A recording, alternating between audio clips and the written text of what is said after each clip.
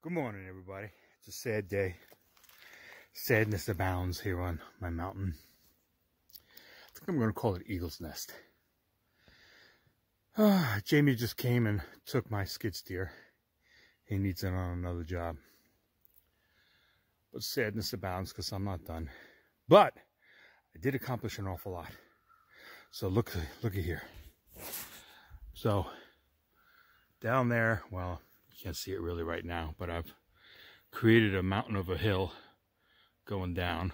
I'm going to grade that eventually and plant wildflower or clover or something. I don't know yet. Make it look pretty. But look at here. My driveway is just about in. Let's see. You can kind of see my markers there. So that's the rear corner of the garage, the front corner of the garage, and then the other front corner of the garage. That's 40 by 40. And so that's a 40-foot wide right here driveway. And there's a 10% grade coming up. I measured it yesterday, and that's a 10% grade there. So at least we don't have a grade change. So thankfully, because I pushed it back so much further, because originally it was a lot closer to the driveway, which I really didn't want, but it was so crowded back there with overgrowth and everything. It was hard to get back there, and that would have had me a really steep driveway here. So, and probably the width of the viewfinder right here, that was all that dirt that high, but this whole section right here I took out. And I did that in just a few days. I think maybe 3 days. And built out over there and did a whole bunch, did all this in just a few days. Whereas Jamie's guys, now Jamie's a hell of a nice guy, but his employees are slow as hell. So it took them weeks and weeks to do just a little bit. And I did it all in a few days because I don't take breaks. And I just work, whereas they would take smoke breaks all the time, like about every half hour, 45 minutes. They're out, you know, chit-chatting and smoking and, you know, leaving the machines idle, and I'm paying for all that time. So, and look who's awake. Look who's awake. My little sweetie girl who's trying to hide her identity now. Little Rachel is now living up here. Come on, Rachel. Say hello. No. Was it too early for you? Yes. Oh, poor baby.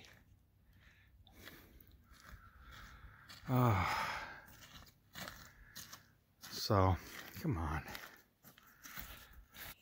I'm gonna go get So, by the way, it's December 28th. It's about 9:40, 9:45 in the morning, 41 degrees out.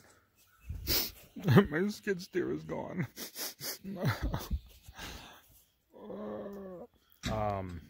They're gonna come and take the excavator in a little bit, which is just as well. I don't like using that excavator.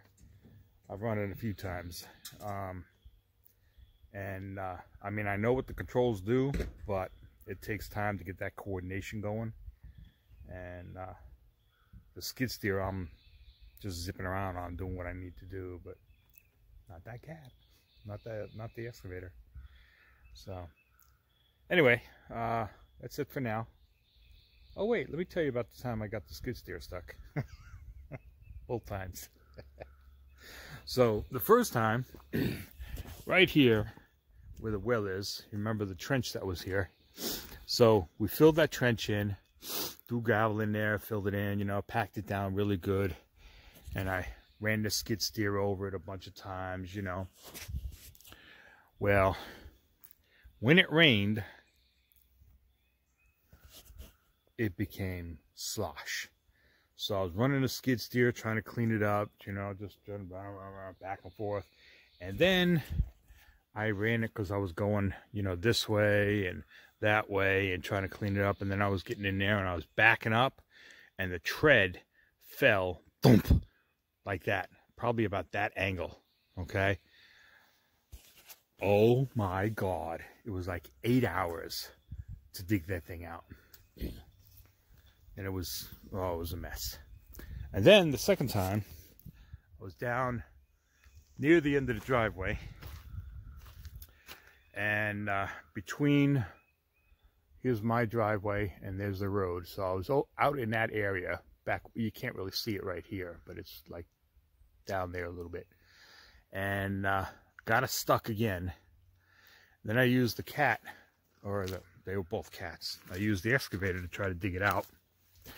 And with all the power of that excavator, I was not digging that out. It was just pulling and pulling, and I broke my chain trying to pull it out. It was a mess.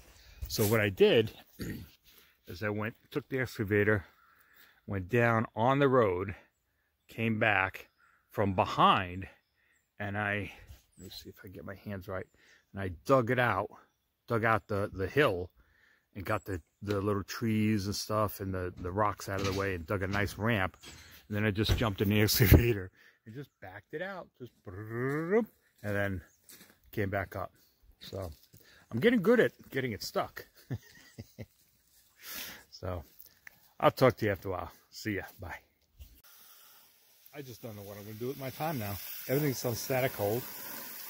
Nothing can move until either I get my new machine or until a new company comes in and handles it, but that won't be till the end of January. I don't know what I'm going to do. I'm lonely. I can't work. Maybe I'll go into Mel's and flirt with my girlfriends. That's an idea.